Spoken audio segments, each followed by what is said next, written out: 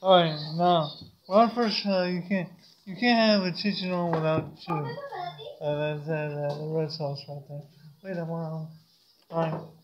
When I first tried to come to Mexico, for the first couple of years, I would not have no chicharron. I thought, man, what is that? Mayonnaise and cheese and on that crazy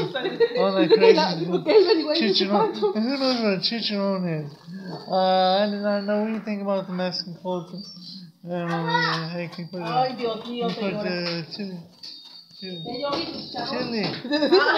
Okay, but the search is coming on right now makes you the bomb.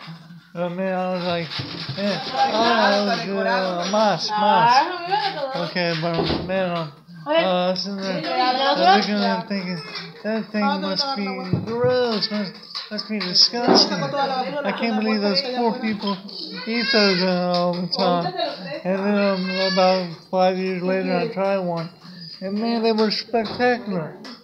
Hallelujah, thank you, Jesus.